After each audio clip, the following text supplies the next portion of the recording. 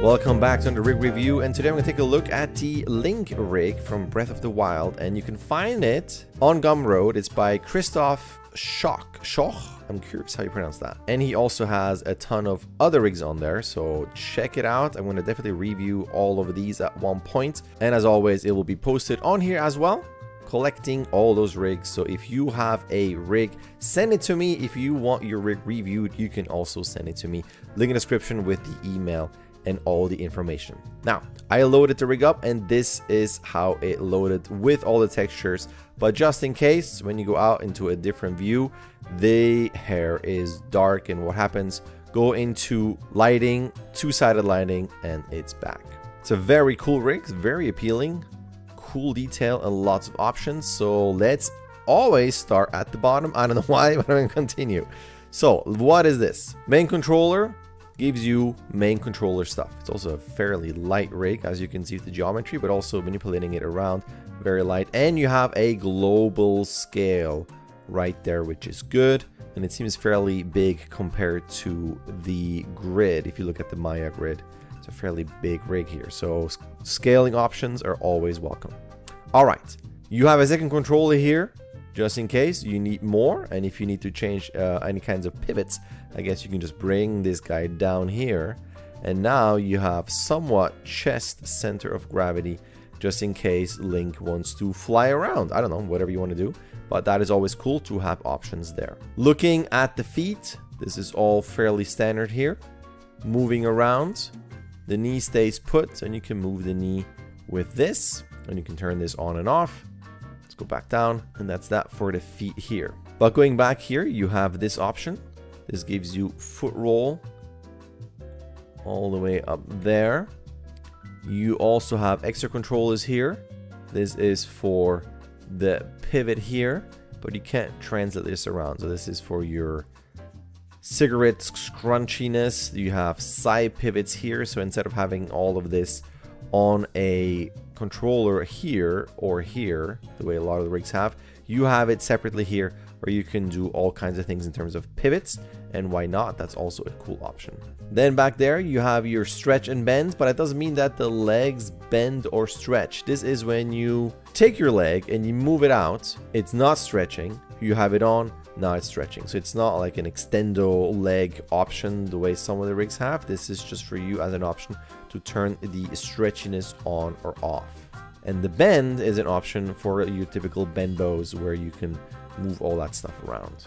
So classic stuff, but very cool, especially for posing. So on here, turn this on or off. Also, you have IK, FK. So you switch to FK, classic FK options with a scale. So here is your stretchy option. Same thing here, move it around or scale it, rotate around and scale like that. And you have your world space options as well. And this goes all the way down to the feet. There's no scale here, but you can rotate this around. And let's go back to IK. As I showed you here, you have your movement and no other options here. This is of course mirrored on both sides, and that is it for the bottom part. As we are working our way up, what is this? This is for your cloth. So if you have, for instance, so if you take your leg and you move your leg up, you can see that it will intersect. So what can you do? You can grab this and move it out. You can also rotate it so that you have this going on. That's always good for all your quick actions, or even if you just do a walk, so that there are no intersections there. Big fan, and this goes all the way up to here and in the back as well. There is an option, if you select the top one, to go auto. So I'm going to bring this back down. Boop. And I'm going to also turn this guy on auto. So what does that mean? So if you take your leg, ooh, it does it to some degree for you, which is cool. And then you can have this for extra options and tweaks. Very cool. Again, a big fan of that. All right, moving all the way up here, let's start with this one.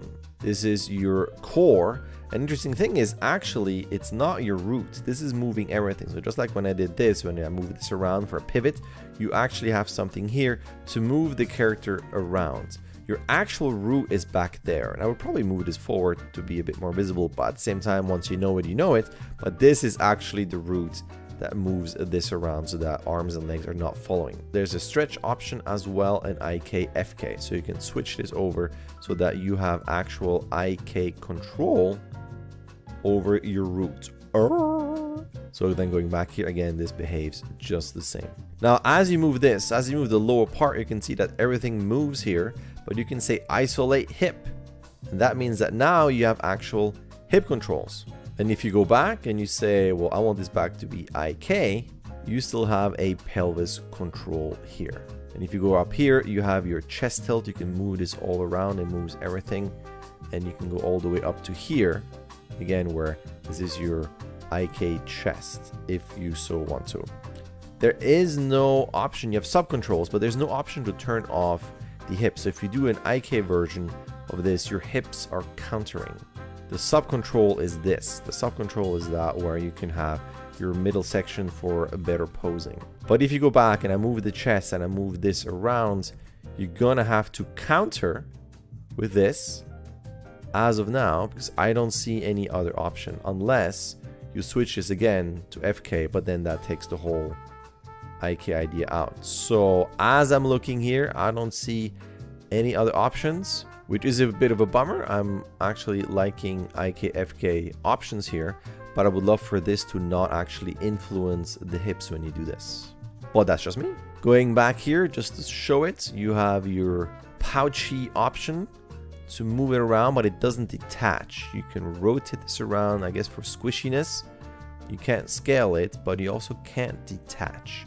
You have a visibility option. It says there's a visibility option, but as of now, I don't see an influence right now. Now, this is also a new rig. I'm sure there's going to be an update. He does update his rigs frequently, so watch out for that. Now, going back, you have this option here, and this is for your shoulder. It's also interesting placement. At first I thought it was an option to take the tunic off or something, but these are your clavicle controls. Again, placement probably put at higher, and this is not a clavicle option, by the way. This is for the shoulder pad, whoops, that you can move around, but it's attached. And again, visibility on off is cool, but interesting that it's not coming off. Now if you go back here, what is that? This is your neck control. Again, it's not around the neck, it's behind it. It's just a different way of showing and displaying your options here. You can't translate. This is purely for the lower neck rotations. And if you want the higher pivot, it's this control, whoops, that moves it around like that, like a crazy person. No scale, and oh, there is a translate, just in case you want to do that. And just going back to the shoulders, clavicles, there is no auto clavicle and there's no translate. This is purely for rotations. So if you move your arm up like that, however you want to, you're gonna have to separately do this. There's no auto control, but at least there is an option there. For the shoulders, that's all cool. Elbow, pole vector, there as well. But as we go up here, bing, you have all of this. So this is very interesting. You can move this around, which is neat. It's almost like be kind of cool to move this around. Just in case you are not super happy about this, just grab that, the vertices, move this around, move this here, make it bigger, scale it back down like that. And now what is this? This is your head control. So just in case you want to fidget around with the visibility and where it is, I don't see how this will break anything, but that's just me. So maybe if you want your classic root placement, you can always move this around and scale it, and it's right there. So when you grab this, you know, that is actually the root. But going back to this is super cool. So now you have the visibility of all of those things here. You have the sword, very cool. Look at that, it's really cool. I'm a big Zelda fan, love it. Actually just restarted Breath of the Wild on the master mode, whatever it's called, super hard. Then you have, and also this is this, and you have the controls. So each of these you can deform it, but you have a master deformer, so you have that left and right.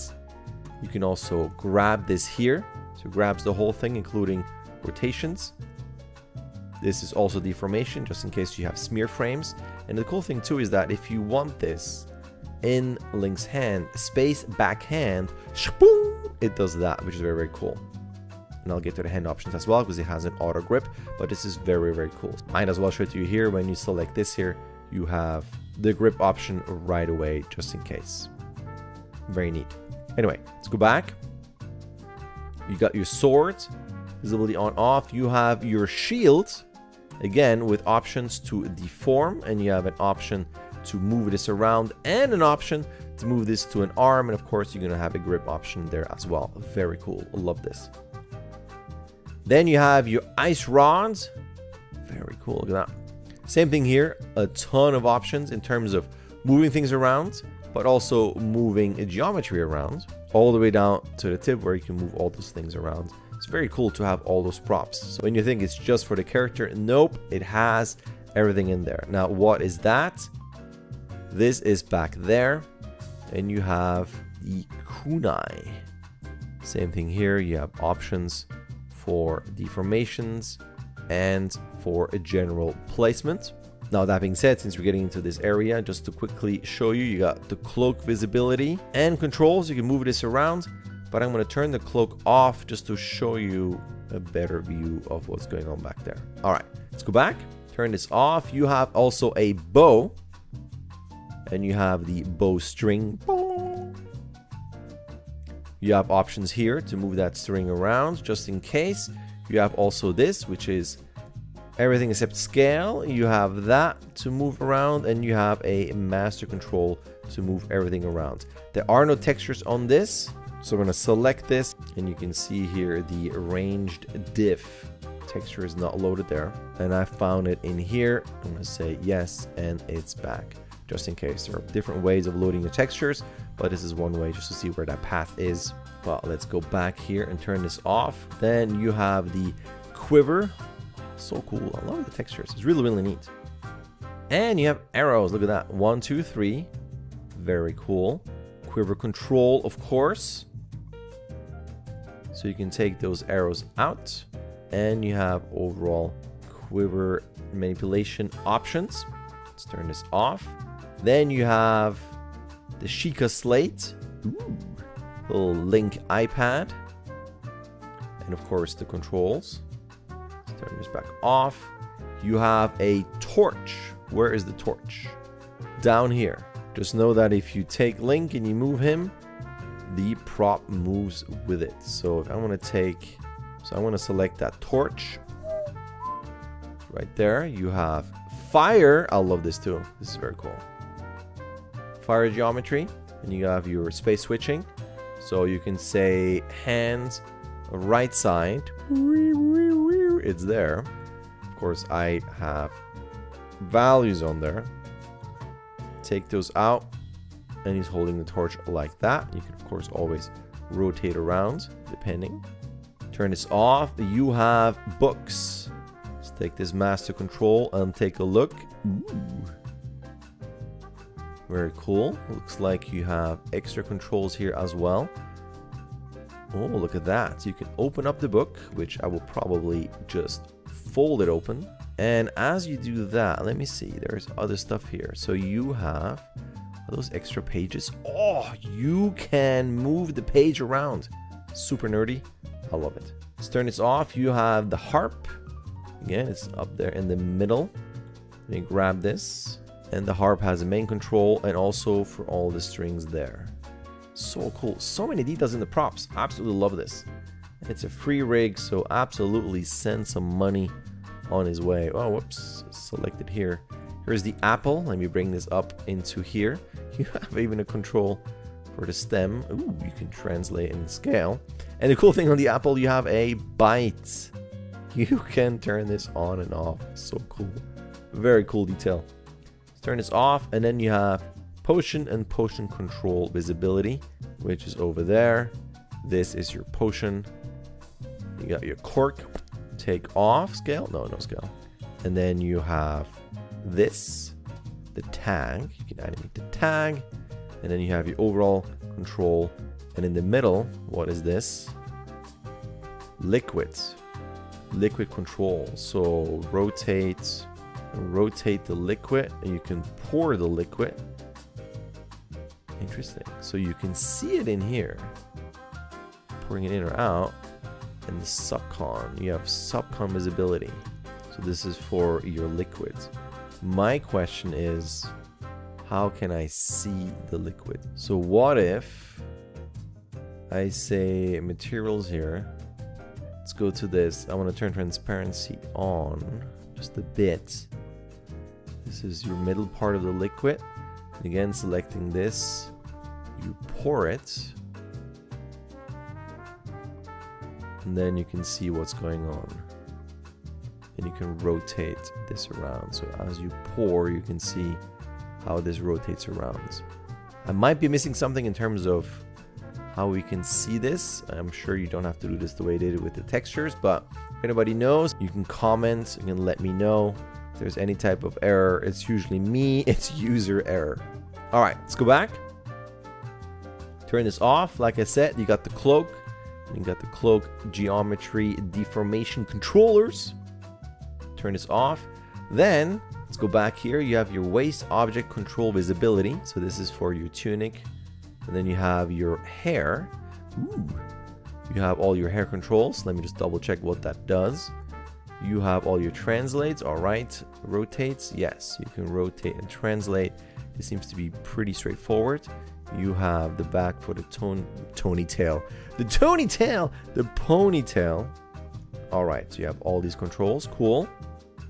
Hair control and ear control. There you go. Ear control is right there. And translate. No, but you can translate the controller. Then let's continue here. Just go down. You have all this. You have face macro control visibility on off. Interesting. Brow control on. Let's turn, bam, all the face stuff off. So now you have technically all of this for your face, which you can move around, or you have it directly as a face manip, as we say. And hair type, short and long, or not working. And right arm default glow. That's in the thumbnail. Look at that. That's cool. Here's your arm, a glowy arm. But let's go back to the face before I go to the hands. So you have here tongue curl. Well, let's open the jaw here. This is your jaw control. And you see this here. You do have controls. So you can move this around, no scale, but you can translate this around and rotate as well. Just in case you want to do this though, over here, this is your tongue curl. For the mouth, this is for your sync, how, like that. Emotes. This is, feels like Jason Osipa old school style.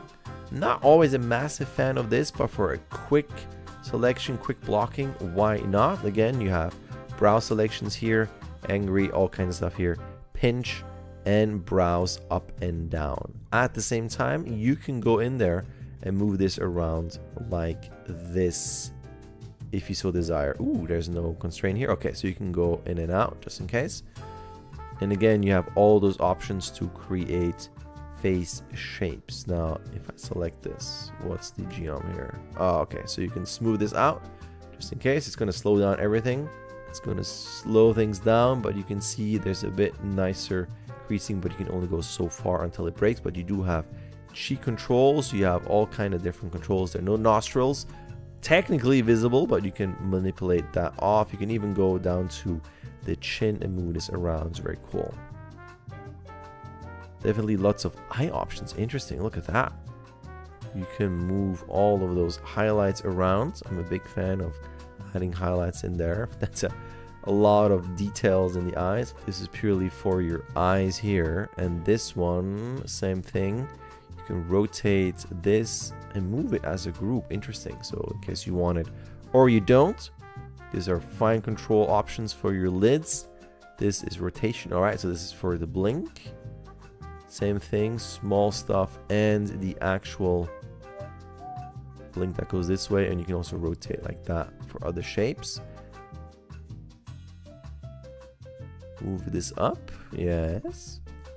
And this is your overall eye box moving around. Ooh, with auto lid follow. Let me see here, auto lids. Yes, you can turn it off, so then it just only the eyeballs. You have, quick blink. Always cool to have that, just in case. Pupil dilation, yes or no. And iris dilation, yes and no. Very cool. Lots of options here. Do we have tooth options? What is this? Yes, this moves your mouth burger up and down. And same thing at the bottom, scale. Scale for control. But you can move and rotate as well. Very cool. Let's go down here. Hands. So you have your IK arm. Whoa. IK arm like this. There's a rotation lock. Bam. So when you move your IK arm around, your wrist stays put. Ah! Yes, I love this. Every rig should have that. So whenever I say something about the elbow, I wish this had an elbow pinch. But at least this rig has a lock on the wrist. And you can still move it around like that. But I love this. Rotation lock. Yes, please. Every rig, please have a rotation lock, please. All right. What's the rest here? You have your finger controls. Let's move these guys around. Yep, you got that. Any translates? No. Yes. Yes. Move this around if you want to. This looks like palm control. Yes, you have all of that. No scale, but you can translate and rotate. So all those options here. What is this? This is the part there that you can detach the hand plate. And I'm still curious. I must have also missed something here. That this is a full deformation, but not a detach. Again, user error, probably me, but it would be cool to be able to detach this. Then going back here to the control, so you have your stretchy option, bend and grip.